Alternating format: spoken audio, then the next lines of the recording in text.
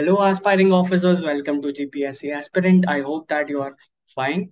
So, Ahmedabad municipal corporation એટલે કે AMC માં રિસેન્ટલી 171 નંબર ઓફ જેટલી વેકેન્સીઝ આવી છે, બરાબર. ફ્રેશ તાજી વેકેન્સીઝ આવી છે આટલી. હવે ખૂબ જ સારી ઓપોર્ચ્યુનિટીઝ છે. અગર તમે ડિપ્લોમા એન્જિનિયર છો, અગર તમારી પાસે ડિગ્રી છે, ડિગ્રી હોલ્ડર છો, ડિગ્રી એન્ડ ડિપ્લોમા બોથ બેઉ ડિગ્રી હોલ્ડર્સ જે છે એ જે પણ વેકેન્સી છે એના માટે અપ્લાય કરી શકે છે, રાઈટ. સો આજે આપણે જે પણ એએમસી ની આ સહાયક સબ ઇન્સ્પેક્ટર એન્ડ સહાયક ટેકનિકલ સુપરવાઇઝર જે છે એ વેકેન્સીઝ છે એના સિલેબસ અંગે થોડી ચર્ચા કરવાના છે, રાઈટ.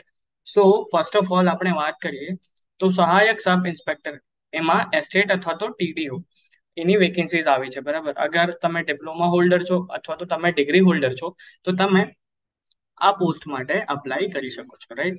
અગર તમારી પાસે ડિગ્રી છે અથવા ડિપ્લોમા છે તો બેઉ ડિગ્રી વાળા જે પણ કેન્ડિડેટ્સ છે એ આ વેકેન્સી માટે અપ્લાય કરી શકે છે. હવે ટોટલ નંબર ઓફ પોસ્ટની વાત કરીએ તો total 66 number of vacancies available છે સહાયક સબ ઇન્સ્પેક્ટર માટે. એન્ડ એની એજ લિમિટ જે છે 45 યર્સ એટલે કે 45 વર્ષની છે. અગર આપણે સહાયક ટેકનિકલ સુપરવાઇઝર એન્જિનિયર આ ટેકનિકલ પોસ્ટ છે, રાઈટ. સહાયક ટેકનિકલ સુપરવાઇઝરની એમાં પણ સેમ ક્વોલિફિકેશન માંગ્યું છે. અગર તમારી પાસે ડિપ્લોમા છે તો પણ તમે અપ્લાય કરી શકો છો. અગર તમે ડિગ્રી હોલ્ડર છો તો પણ તમે અપ્લાય કરી શકો છો. એન્ડ આ પોસ્ટમાં ટોટલ નંબર ઓફ વેકેન્સી કેટલી છે? 75. ઓકે. એન્ડ સહાયક ટેકનિકલ સુપરવાઇઝર છે કે એની જે એજ લિમિટ છે એની એજ લિમિટ તમને કેટલી આપી છે? એની એજ લિમિટ જે છે 30 યર્સ 30 વર્ષની આપી છે, બરાબર છે. Okay. And advertisement number 3 2022-23 and advertisement number 2 2022-23ની આ વાત છે. ઓકે. અને જે ઓનલાઈન ફોર્મ જે છે એપ્લિકેશન કરવાની જે ડેટ છે એ ક્યારથી ક્યાર સુધી છે? તો એ ઓનલાઈન એપ્લિકેશનની ડેટ છે એ 15/3/2023 થી 28/3/2023 સુધીની છે. ઓકે. સો આ તો જનરલ વાત થઈ વેકેન્સીઝ વિશે. હવે આ વિડીયોનો મેઇન એમ એ છે કે તમને જે પણ આ વેકેન્સીઝ છે, બરાબર, સહાયક સબ ઇન્સ્પેક્ટર અને સહાયક ટેકનિકલ સુપરવાઇઝર એના સિલેબસ જોડે માહિતગાર કરવામાં આવે, બરાબર. તો આપણે બેઉના સિલેબસની વાત કરશું સારી રીતે, ઠીક છે. એન્ડ અગર તમે હજી સુધી અમારી ચેનલ જીપીએસસી એસ્પિરન્ટને સબસ્ક્રાઇબ નથી કરી તો please subscribe our channel and please hit that bell icon, જેથી કરીને આ પ્રકારના જે પણ વિડીયોઝ છે એની નોટિફિકેશન જે છે એ તમને સમય ઉપર મળતી રહે, ઠીક છે. એન્ડ હજી અગર તમારે ઇમ્પોર્ટન્ટ સ્ટડી મટીરિયલ જોઈએ છે તો ડિસ્ક્રિપ્શનમાં અમારા એપની લિંક આપી છે, right. So you can download R app. એમાં સ્ટડી મટીરિયલ સેક્શનમાં ફ્રી રેફરન્સ બુક્સ પણ અપલોડેડ છે. અગર તમે જીપીએસસી ની પ્રિપેરેશન કરો છો ક્લાસ 1-2 ની મીન્સની, તો એના રિલેટેડ પણ જે પણ ઇમ્પોર્ટન્ટ રેફરન્સ બુક્સ છે એ ત્યાં અપલોડ થઈ છે. સો આઈ હોપ દેટ એ તમને યુઝફુલ થશે. ઓકે. સો આગળ વધીએ આપણે. સો ફર્સ્ટ ઓફ ઓલ આપણે વાત કરશું સિલેબસની. સહાયક સબ ઇન્સ્પેક્ટર માટે સહાયક સબ ઇન્સ્પેક્ટર માટે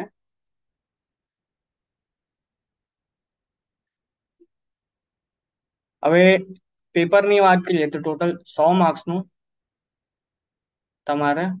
તમારું જે ક્વેશ્ચન પેપર છે એ 100 માર્ક્સનું આવવાનું છે, રાઈટ. એન્ડ અગર આપણે સિલેબસની વાત કરીએ તો સિલેબસને આપણે ડિવાઈડ કર્યું છે બીજા 4 ભાગમાં. ઓકે. 4 ભાગમાં આ વસ્તુનો આ એક્ઝામનો આ વેકેન્સીનો સિલેબસ છે એ ડિસ્ટ્રીબ્યુટ થયો છે. જેમાં પહેલો સબ્જેક્ટ જે છે એ છે basic engineering. Basic engineering. Okay. Basic engineering જેનું એવરેજ વેટેજ જે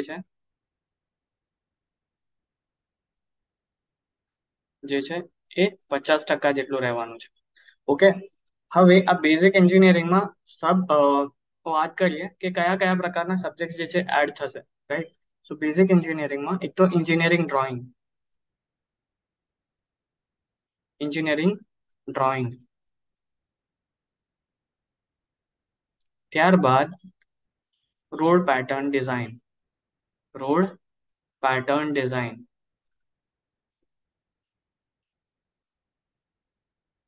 જેમાં અ, જે પણ જંકશન ડિઝાઇન, ફૂટપાથ ડિઝાઇન એ પણ ઇન્ક્લુડ થશે. જંકશન ડિઝાઇન, ફૂટપાથ ડિઝાઇન,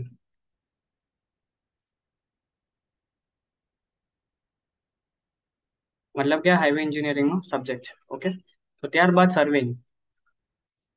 સર્વેઇંગ સર્વેઇંગમાં પણ જે પણ બેઝિક મોસ્ટલી પ્લેન ટેબલ સર્વે, ટોટલ સ્ટેશન સર્વે એ પ્રકારના જે ક્વેશ્ચન જે છે વધારે બને છે પ્રીવિયસ યરના જે પણ પેપર્સ છે એના એનાલિસિસ ઉપરથી. ઓકે, ત્યારબાદ તમને બીજું શું પૂછશે? બીજું પૂછશે basic structure. Basic structure structure આવશે. ઓકે, ત્યારબાદ મેઝરમેન્ટ કેલ્ક્યુલેશન એટલે કે એસ્ટિમેશન. મેઝરમેન્ટ એન્ડ કેલ્ક્યુલેશન એટલે કે તમારે અને એસ્ટિમેશન કહી શકો છો. એસ્ટિમેશન. ઓકે, એસ્ટિમેશન એમાં mostly unit conversion and quantity and estimation જે છે એ ઇન્ક્લુડ થશે. યુનિટ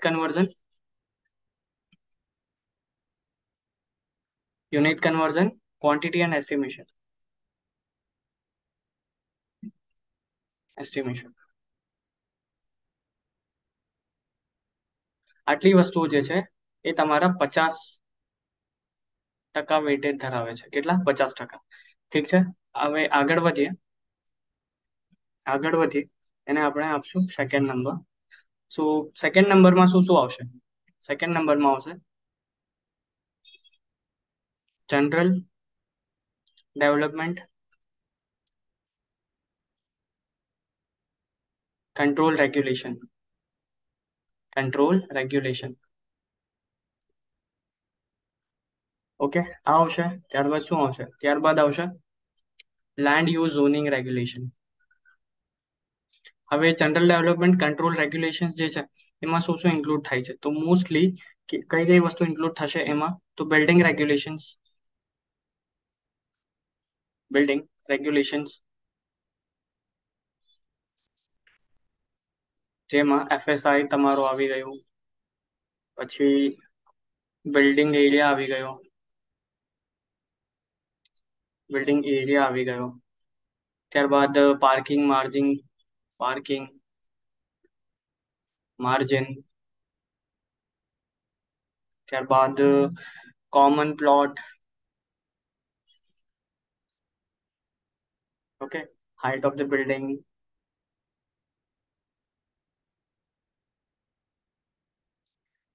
ત્યારબાદ એડવર્ટાઇઝિંગ ડિસ્પ્લે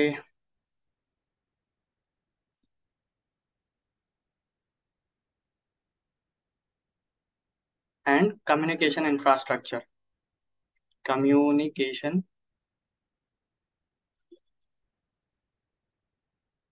ઇન્ફ્રાસ્ટ્રક્ચર. ઠીક છે, આટલી વસ્તુઓ જે છે એ તમારે જનરલ ડેવલપમેન્ટ કંટ્રોલ રેગ્યુલેશન જે છે એમાં આવશે. ઠીક છે, ત્યારબાદ કઈ કઈ વસ્તુ આવશે? ત્યારબાદ આવશે લેન્ડ યુઝ ઝોનિંગ ના રેગ્યુલેશન જે છે. Land use zoning regulations.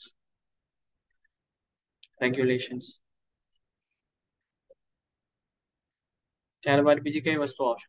ત્યારબાદ આવશે બેઝિક એક્ટ્સ. Basic acts. તો આ એક્ટ્સમાં કયા કયા એક્ટ્સ જે છે એ પૂછાઈ શકે? તો the Gujarat town planning and urban development act જે છે, the Gujarat town planning and urban development act 1976 આ મેન્શન થયું છે, રાઈટ? એટલે એમાં ડેફિનેશન્સ જે છે સેક્શનની ડેફિનેશન્સ એન્ડ સેક્શન્સ એ પૂછાશે. જેમાં ક્યાંથી ક્યાં સુધી? તો 9 to 21. ત્યારબાદ 40. 41, 42, 44, 50, 51, 52, 65, 67, 68 and 69. Definition and sections જે છે એ 9 to 21, 40, 41, 42, 44, 50, 51, 52, 65, 67, 68 and 69 જે છે એ પૂછાઈ શકે છે. ઠીક છે, એટલે આ વસ્તુ તમારે કરવાની છે. બીજી ધ ગુજરાત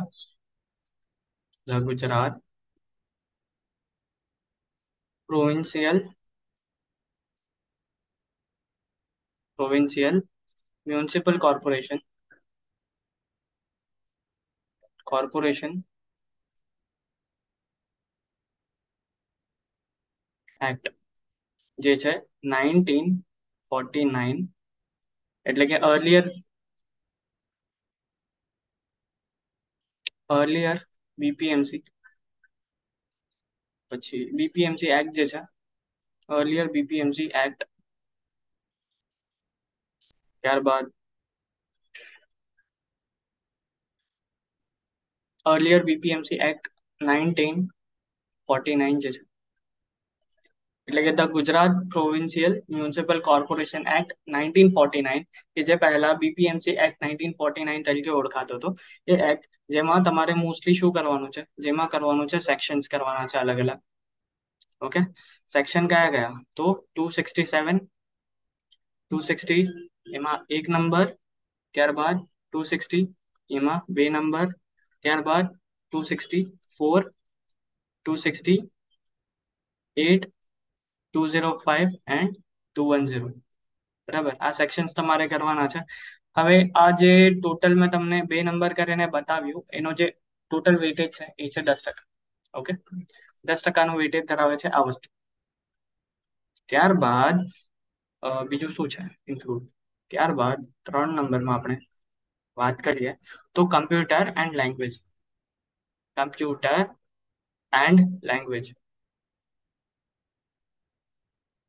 ઓકે, સો આગળ આપણે વાત કરીએ તો શું વસ્તુ છે computer and language. Computer and લેંગ્વેજમાં શું શું પૂછાશે? તો computer use slash different application,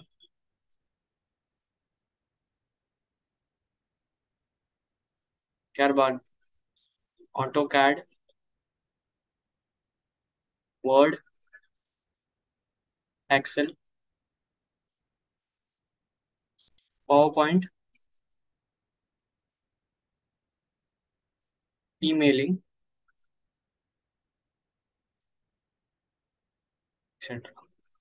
okay, આ વસ્તુઓ જે છે પૂછાશે એન્ડ એનું જે એવરેજ વેટેજ જે છે એ રહેશે 20%. ઓકે, 20% જેટલું એવરેજ વેટેજ રહેશે આ વસ્તુ. હવે ચોથા નંબરે અગર આપણે વાત કરીએ તો જનરલ નોલેજ,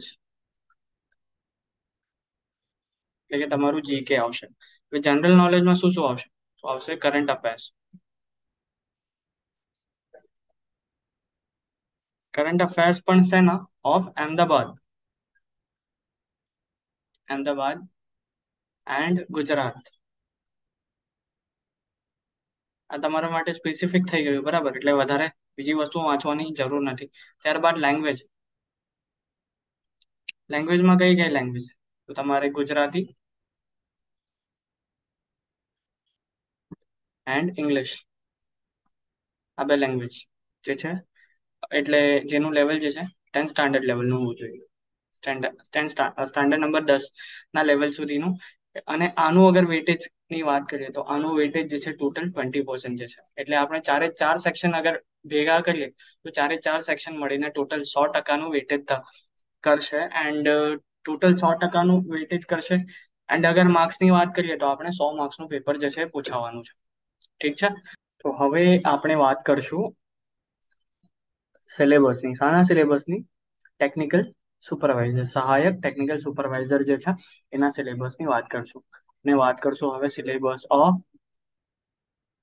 સહાયક સહાયક ટેકનિકલ સુપરવાઇઝર.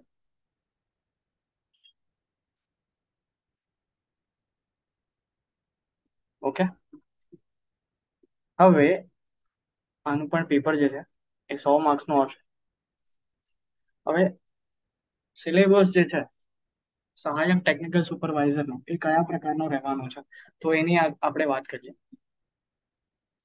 તો પહેલું પહેલો સબ્જેક્ટ જે છે એ તમારો આવશે water supply and drainage. Water supply and drainage. Okay. Water supply and drainage એટલે કે તમારું હાઇડ્રોલોજી. ઓકે. અને આનું જે એવરેજ વેટેજ જે છે એ 15% રહેવાનું છે. ઠીક છે. હવે સેકન્ડ સબ્જેક્ટ જે છે એ કયો રહેશે?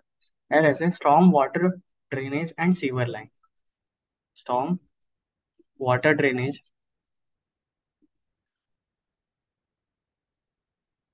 And સીવર line. અને આ સબ્જેક્ટનું એવરેજ વેટેજ જે છે એ રહેશે તમારો 15%, 15%. ઓકે. હવે આગળ વાત કરીએ તો બીજો કયો સબ્જેક્ટ આવશે? આવશે રોડ રીસર્ફિંગ વર્ક. Road રીસર્ફિંગ work. ઠીક છે. હવે આ જે સબ્જેક્ટ જે છે એનો વેટેજ રહેશે તમારું 15% જેવું. હવે આગળનો કયો સબ્જેક્ટ આવશે? તમારો આવશે બ્રિજ એન્જિનિયરિંગ.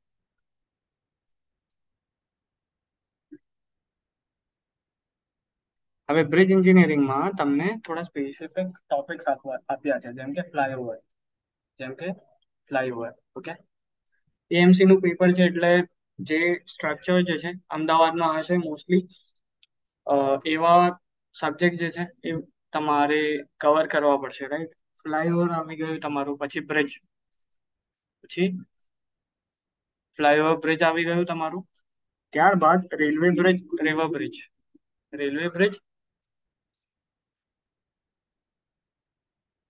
River bridge. બરાબર. એટલે કે બ્રિજ એન્જિનિયરિંગમાં flyover bridge, railway bridge and river bridge જે છે એ મોસ્ટલી તમને પૂછાશે. હવે આ સબ્જેક્ટનો એવરેજ વેટેજ જે છે કેટલા માર્ક્સનું છે? સો આ જે છે 5%નો આનો એવરેજ વેટેજ રહેવાનું છે, રાઈટ? હવે આગળના સબ્જેક્ટની વાત કરીએ તો 5મા નંબરે તમને કયો સબ્જેક્ટ પૂછાશે? સો સોલિડ વેસ્ટ મેનેજમેન્ટ. સોલિડ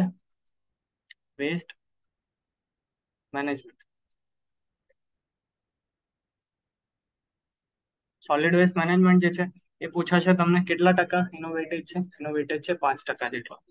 સો છઠ્ઠા નંબરે અગર આપણે વાત કરીએ તો traffic engineering,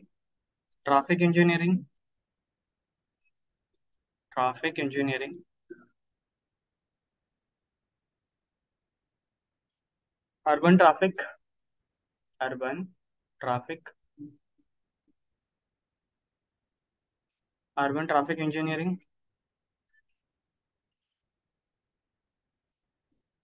road system and thermoplastic. Road system and thermoplastic જે છે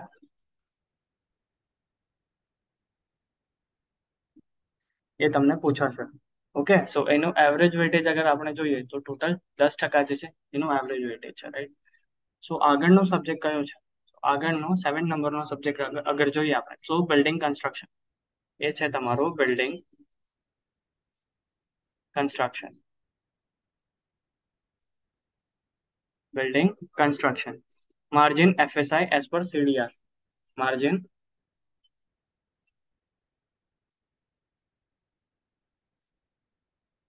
માર્જિન એફએસઆઈ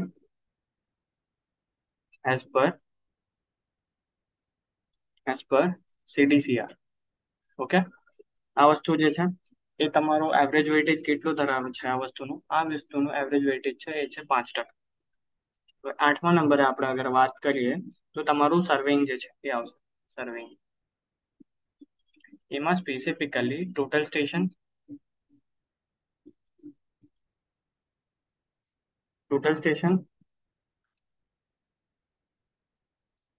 ઓકે. આ પ્રકારના જે ટોપિક છે એ વધારે પૂછાશે. ઠીક છે. હવે આનો અગર એવરેજ વેટેજ જે છે એની વાત કરીએ તો એ રહેવાનો છે 5%. ઠીક છે. આગળનો સબ્જેક્ટ જે છે એની અગર આપણે વાત કરીએ, આગળનો સબ્જેક્ટ જે છે એની અગર વાત કરીએ એ રહેશે 9 નંબરનો. એમાં તમારું GK. Okay. General knowledge. General નોલેજમાં પણ સ્પેસિફિકેશન આપ્યું છે કેવું, related to urban. Related to urban. And એનું અગર વેટેજ જે છે એ જોવા જઈએ તો એનું એવરેજ વેટેજ જે છે 5% જેટલું રહેશે. ઠીક છે. હવે 10મા નંબરે કયા સબ્જેક્ટની વાત કરીએ? 10મો નંબરનો સબ્જેક્ટ જે છે તમારો એન્વાયરમેન્ટલ એન્જિનિયરિંગ છે. Environmental engineering. Okay. Environmental engineering એટલે કે એર પોલ્યુશન.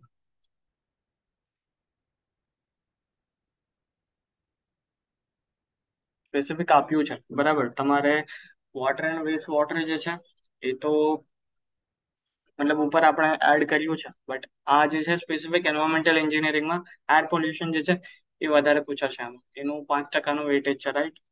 આગળ જોઈએ 11મા નંબરનો સબ્જેક્ટ. સો જીપીએમસી એક્ટ. જીપીએમસી એક્ટ જે છે એ એડ થશે. એનું વેટેજ જે છે એ છે 5% જેટલું. ઓકે.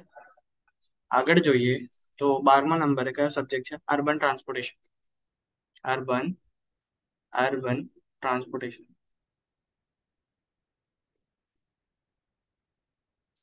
અર્બન ટ્રાન્સપોર્ટેશન જે છે એનો વેટેજ જે છે એ છે 5% જેટલું. ઓકે. 13મા નંબરે અગર સબ્જેક્ટની વાત કરીએ કયો સબ્જેક્ટ છે તો એ છે એસ્ટિમેટિંગ એન્ડ કોસ્ટિંગ. ઓકે. અને અગર આના વેટેજની વાત કરીએ તો એ છે 5%. એટલે અગર ટોટલ આપણે વેટેજ ગણીએ તો 100% થાય છે. 100%. એટલે કે 100 માર્ક્સ. બરાબર છે. સો આ તો વાત હતી સિલેબસની. શાના? ટેકનિકલ સહાયક ટેકનિકલ સુપરવાઇઝરની. બરાબર.